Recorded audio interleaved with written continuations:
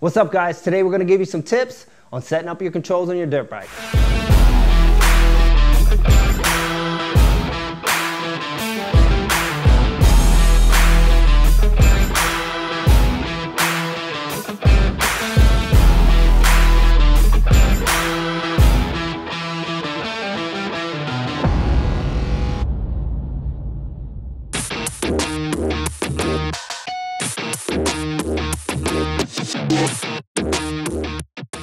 All right, so when it comes to controls, we got the handlebars, we got your front brake, your clutch, and we got the rear brake and the shifter. So we got 5 controls total, but let's start with the handlebars first. And the reason why we want to start with the handlebars is because if you set your levers before you set your handlebars, you'll set your bars and then have to reset your levers. So always start with the handlebars. So if we were to set your bars, take off the crossbar pad. But what I like to do, I like to set my bars evenly in line with the forks. That way, when I'm sitting on the bike in a good riding position, my arms are gonna move exactly with the forks. Some guys, a lot of taller guys, you might see roll the bars forward, and some of the shorter guys, you might see them rolling the bars back. And from my personal testing of trying bars at different heights, and in different positions, I've learned that the bike turns the best if the bars are evenly in line with the forks, if not a hair back. Rolling them forward, I don't recommend that even if you're a tall rider. If you're a tall rider and you want to get some height between your legs, I recommend running a taller bar rather than rolling the bars forward, which puts your hands in front of the forks, which in my opinion makes the bike harder to turn. So leaving your hands equally in line with the forks, in my opinion, is the best position. An easy way to check this is to simply get off the side of your bike and to look at the angle of the fork and the bar, and you can see if that's in line. So you can see here on my top of my bar handlebar mount, I have a black Sharpie mark. So I make a black Sharpie mark, and then I also put a silver one on my handlebar, and that just gives me a starting point. A lot of the bars come with their own lines on them, and there's a notch right here that you can see, but it's much easier for me to just make my own to kind of track where I want to be. So do that before you move your bars, and then that'll give you a starting point so where you know where you're at. So that way when you decide to change your bar position,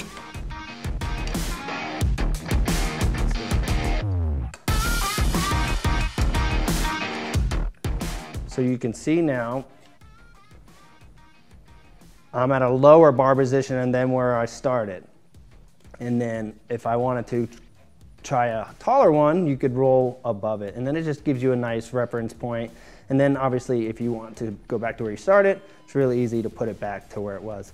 So like I said, it is personal preference on where riders like to have their bars, but I do recommend running them straight with the forks. I've tried both forward and back. And like I said, if anything, start in the middle, and I recommend if you do want to go back, but I'm not a fan of running the bars forward, just because I said it puts your hands in an awkward position. It actually puts your hands above the forks, which I think makes the bike harder to turn. And now when you go to tighten back your bars, obviously turn your handlebars, and then just snug up one, come back to the back one. That way, go from top to bottom, back to the top, back to the bottom. That way you get an even pinch around the bars all the way around. And then throw back on your bar pad. All right, so once your bars are set, I would go and set your levers. And what I like to do, I like to set my levers in a comfortable position. You gotta remember, the controls is how you control the dirt bike. So this is what you feel. This is your point of contact on the dirt bike, is gonna be your hands, your fingers, and your feet. So all these controls should be in a very comfortable, easy to reach position. You don't wanna have these things in an awkward position. So I like to sit, if I was to sit right comfortably on the bike and place my hands on, it should be just a nice, smooth it's not, my levers aren't up like this, creating some weird kink in my wrist, or not too far down like this, making me have to ride with my elbows overly high. I'm relaxed. I can sit on the bike in a relaxed position and my levers are right here. So it's really, if you were to put your hands straight off of your handlebars, your levers should be down just about an inch or so. And same thing, to move the levers, just the 8mm. Super simple and basic, and then that gives you the ability to raise it or to lower it. And like I said, I try to stay away from most of the classes I see more people with lower levers than taller levers. And the reason why I don't like the levers down too far is because it makes it hard to reach, especially if you're back on the back of the bike getting traction. And just picture if your front brake was in the same position and you're back here, but now you decide you need to slow down and start braking. Now you have to reach for the front brake because it's in some awkward low position and it makes it uncomfortable and hard to reach. So that's why if you leave your levers kind of in the middle, they're always easy to reach, always easy to get to. You don't have to put your body in an awkward position to use them. Another thing I like to talk about is when you pull your lever, like it's how far your lever is in off the bar. Like when you pull in your lever, the bar is going to take the hit and not the lever. So you can see here, if I was to crash and this lever, the bar would hit before the lever would hit, it would save you from breaking a lever. And also, when you place your handlebars place your hands on the handlebars, you should be able to, your finger should be landing right in that little pocket. So I run them in just enough so when I place both my front brake and my clutch, that my finger lands right. I use my pointer finger for both my clutch and my front brake, and it lands perfectly in that little pocket. So that's why sometimes you might have to move this traction control. You can slide this in to give you more room of moving your clutch perch if you need to move your clutch perch in. And same thing with your kill button, if you need to move it closer to your grip, if you need to skate it out a little bit. So, and if you have really tall fingers and long fingers, you can always scoot it in so you can pull your lever out here and it gives you a little bit more room. If you're a shorter guy, I recommend smaller hands, always pulling kind of in the closest part of the lever. And then same thing, if you were to go to the front brake is basically gonna be the same thing as the clutch. As far as depth, you're gonna keep it in off the bar, and then same thing. Your levers should be even. You shouldn't have one lever here and one lever here. You should be able to look at your bike from the front of it, and your lever should be straight. I should be able to sit on the bike. Both sides are completely level, and then my finger, once again, is landing in that little sweet spot. So that is where we'll go with the hand controls. And another thing I want to talk about is the play in the clutch. You don't want to run too much play to where the play to where you actually pull it is too much. You want to just have barely, just a little bit. You can adjust it. On some bikes it's different, but this is a hydraulic clutch. I'm going to adjust it right here on a Husqvarna, and that's going to allow how much movement's in the clutch before it actually starts to engage. And you shouldn't, sometimes if you pull it in and it's hitting your knuckle and the bike's creeping and you have too much play in the clutch, just adjust a little bit out of your clutch. And another thing, as far as how much to tighten your hand controls, it's rider preference. I actually tighten mine completely tight because I don't want them to move at all. But I do know riders that snug them up snugly so that if they crash, that this will still be able to move on a hard hit, and then they'll kick it back up. And so they'll just tighten this on a snug, but if they're actually to take a hit, it will slide and not break the perch and the clutch lever. But like I said, that's preference. I don't like mine loose at all. I like mine tight because I don't like them coming loose. Sometimes if you don't tighten them all the way, as you ride, they can come loose, and then you land really hard off a jump and your lever falls down, and then you're trying to adjust it while you're racing or riding. So I just run mine tight, but that is also another option that some people do just to try to save a lever or a perch in case of a crash.